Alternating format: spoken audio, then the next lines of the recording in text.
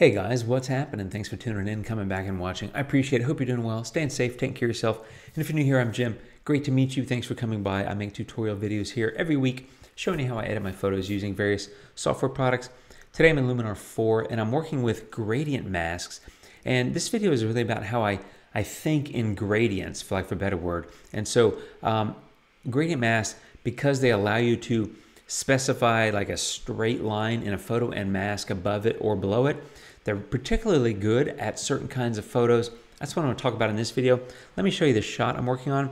Here we go. This is a shot from La Jolla, California, kind of a long exposure at sunset.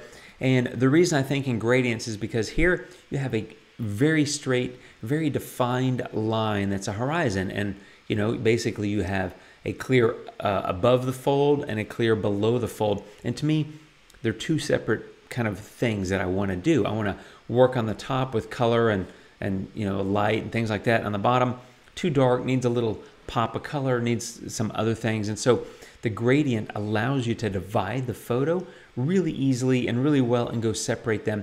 Let me show you my finished photo. There it is. I also, I did crop it, but I also had to do some lens distortion. I'm not going to get into that in this video, but again, there's the after, before and after. I'm going to hit reset and walk you through this edit. Okay, here we go, base photo. And oddly enough, the first thing I did here, and this is a raw file on this base layer, I just added AI accent of about 21, just to brighten it a little bit, just to give me a little bit better visibility into the bottom of the photo. I could have done that with some other things, but what I like to do on my base layer, when I know I'm going to be adding additional layers, which I am in this video, what I like to do is basically do some very simple and straightforward base edits to kind of brighten the image, get the light kind of balanced. So I went from there to there with the AI accent. I could have used the light tool, but chose not to. So this is where I go to the layers panel, and now I'm like, okay, I've got my base photo. I want to go work on the top separate from the bottom, and then work on the bottom separate from the top. In fact, I think I'm gonna actually work on the bottom first. So I'm gonna say add new adjustment layer. I'm gonna say mask and gradient mask. And it says click and drag to draw a gradient. So I'm gonna, whoops, I'm moving a little too fast there. The gradient mask is gonna go something about like this. And so something about like that. That allows me to mask into the bottom of the photo. And if you look at it, you can see the stuff that's in red is where all my edits are gonna apply. So I'm doing this at the layer level, so it's a layer mask. So I'm gonna say done. I'm gonna pop over here to the various tools and filters and start making some enhancements to the bottom of the image. Okay, first thing is to go into the light tool, and I'm gonna bump up the temperature a little bit and the tint just a fraction as well. Smart contrast is gonna get a little bit of a bump as well. That's going to about 35. And shadows are going to come up because it is too dark down there. And we're going to work on that here in a minute. But I just wanted to do a little bit of base stuff. Again, I'm working on the bottom of the photo, so that's below the horizon. Now I'm going to AI accent, and I'm giving that a 25. And that really popped the brightness in the bottom half of the photo. So there's the before, and you can see quite a bit darker in the after. Okay, now I'm going to use AI structure. And again, bottom of the photos, I just want to give those rocks a little bit of a pop, so maybe something about like 25. I don't want to overdo it. Again, I'm working on the bottom of the photo, but just want to crunch up those rocks a little bit. And now I'm going to go into the color. I want to give this a little bit of vibrance, which for me, it kind of pops some of the non-dominant colors, gives them a little bit of a kick, which I like. But I want to be careful here with the oranges, so I'm going to go into settings, and I'm going to take the saturation of the oranges down a little bit. I don't want to overdo the orange look in those rocks because they are picking up a bit of orange, but the blue I do want to increase the saturation of. So if I could grab that, there we go. I'm popping that quite a bit, something about like 65 or 70. Again, just working on the bottom half of the photo. So color, I don't know how well you can tell, but there's the before, a little bit drabber, that sort of thing, and the after. I can tell the orange has come down a little bit. I don't want to oversell it. I don't want to oversaturate.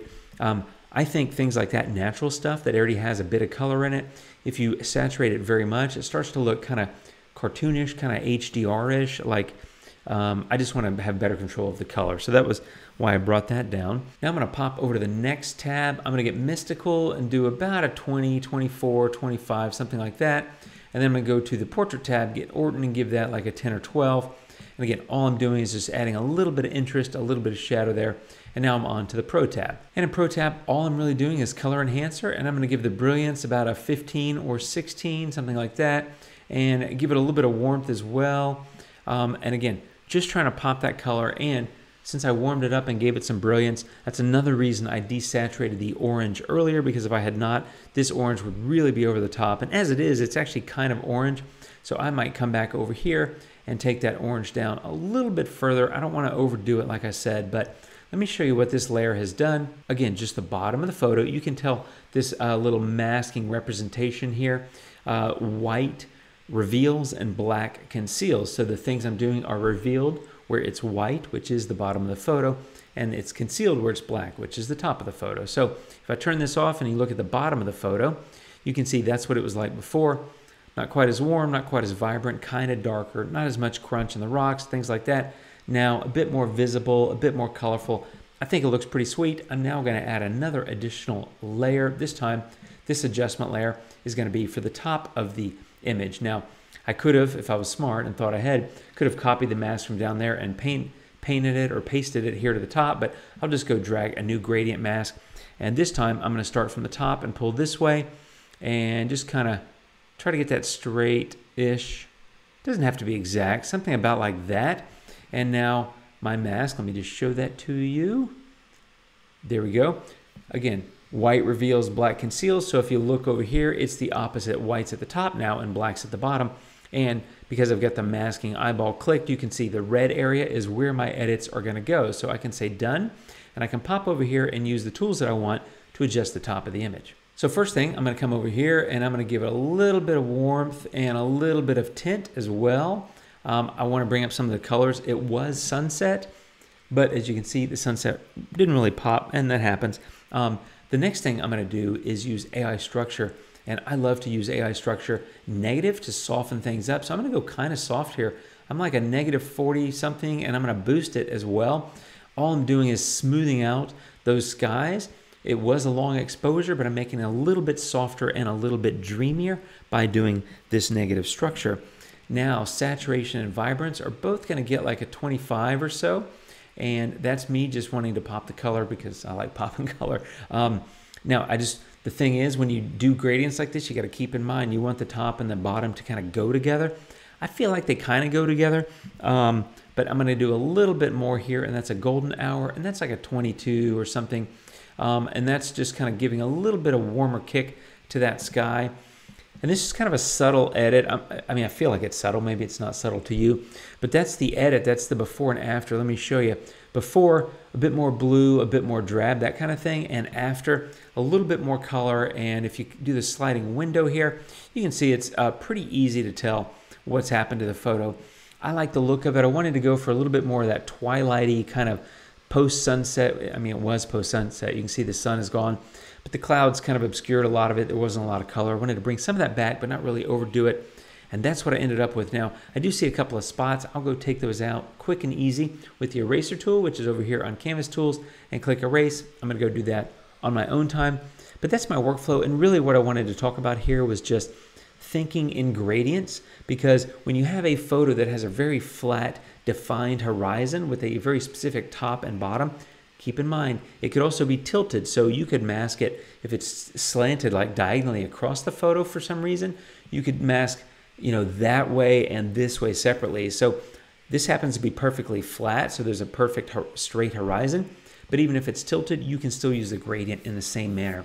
My point was, I think in gradients when I have photos like this because it's very specific to me, and I think I need to do certain things to the bottom that I'm not going to do to the top.